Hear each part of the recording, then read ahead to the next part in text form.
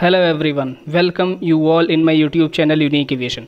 आज की वीडियो में हम बात करेंगे फायर डिटेक्शन सिस्टम की कि आखिर कौन कौन से फायर डिटेक्शन सिस्टम अपने एयरक्राफ्ट में यूज़ करते हैं। इसके साथ साथ हम ये भी देखेंगे कि फ्लो के आधार पर यानी एयर फ्लो के आधार पर हम कैसे कैसे एयरक्राफ्ट के पार्ट्स को जोन वाइज डिवाइड करते हैं। तो चलिए स्टार्ट करते हैं आज का अपना ये वीडियो।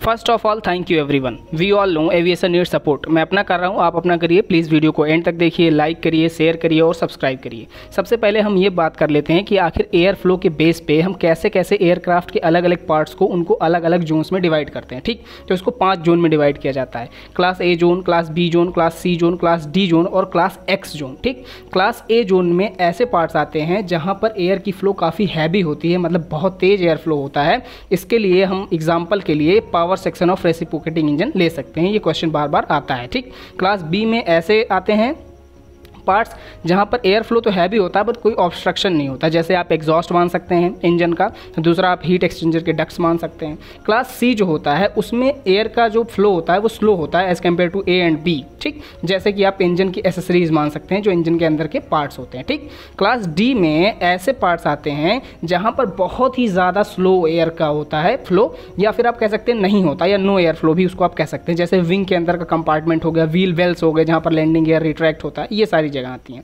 जो क्लास एक्स है ये बहुत ही ज़्यादा इंपॉर्टेंट है। ठीक, क्लास एक्स जोन में ऐसे पार्ट्स आते हैं जहां पर एयर का फ्लो तो हैवी होता है बट वहां पर एक्सटिंग्विशिंग एजेंट यानी बुझाने के तरीका जो हम यूज़ करते हैं वो बहुत ही ज़्यादा डिफिकल्ट होता है, क्योंकि वहां की जो बनावट होती है, वहां का जो कंस्ट्रक्शन होता है वो काफ़ी डिफिकल्ट होता है। ठीक, इसमें ऐसे पार्ट्स आते हैं जो स्ट्रक्चरल मेंबर्स के बीच के पार्ट्स होते हैं। ठीक, जैसे फ्यूजलाज के जो फार्मर्स होते हैं उनके बीच के पार्ट्स। ठीक, तो ये बात हो गई हमारे डिटेक्शन जोन्स की। ठीक, कि इतने जोन्स में हमने एयरक्राफ्ट को डिवाइड करके रखा है।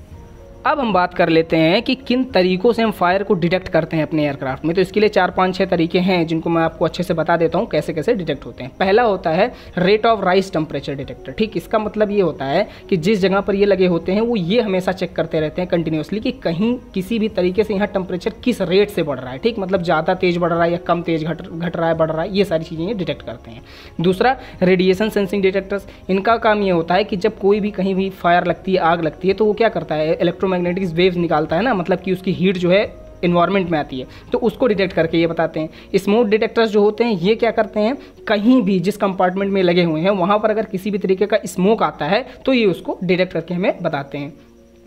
ओवर हीट डिटेक्टर बहुत ही सिंपल होते हैं। ठीक, इनका काम ये होता है कि जहाँ भी ये लगे होते हैं अगर वहाँ एक प्री डिटरमाइंड लेवल से टेम्परेचर बढ़ गया तो ये तुरंत हमें वार्निंग देंगे। कार्बन मोनोऑक्साइड डिटेक्टर्स का भी कहीं कहीं यूज़ किया जाता है। इनका काम ये होता है कि जब कोई चीज़ सुलग रही होती है उस टाइम पर उनसे कार्बन मोनोऑक्साइड निकलता है और अगर ये इस गैस को डिटेक्ट करते हैं तो हमें वार्निंग देते हैं।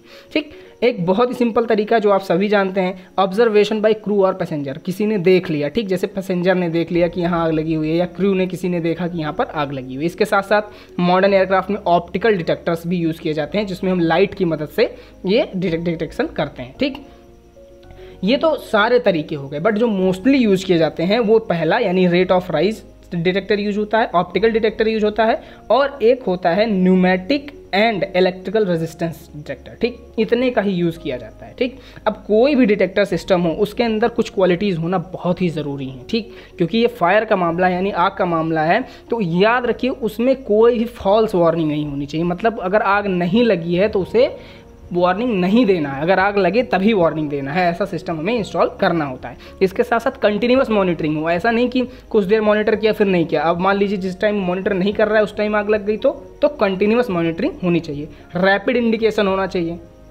इसका मतलब कि जैसे ही आग लगा एग्जैक्टली उसी टाइम पे हमको वार्निंग मिले। ठीक, ताकि हम उसको ज़्यादा फैलने से रोक सकें। इसके साथ साथ वो इजीली डैमेज ना हो। अब भाई उसको हम आग डिटेक्ट करने के लिए लगा रहे हैं, अब मान लीजिए आसपास कहीं भी लग गया फायर और उससे हमारा डिटेक्टर सिस्टम ही ख़राब हो गया तो क्या मतलब ऐसे सिस्टम का। ठीक, इसके साथ साथ मेन पर्पज़ ये लाइट वेट होना चाहिए। क्यों? क्योंकि हम चाहते ही हैं कि हमारा एयरक्राफ्ट लाइट वेटेड रहे।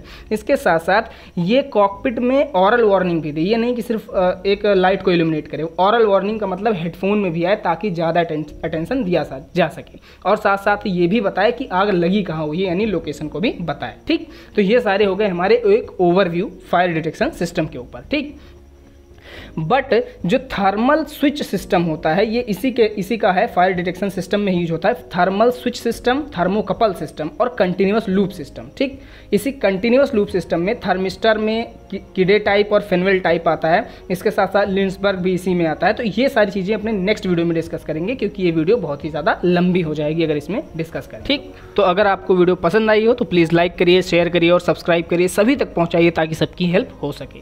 Thank you.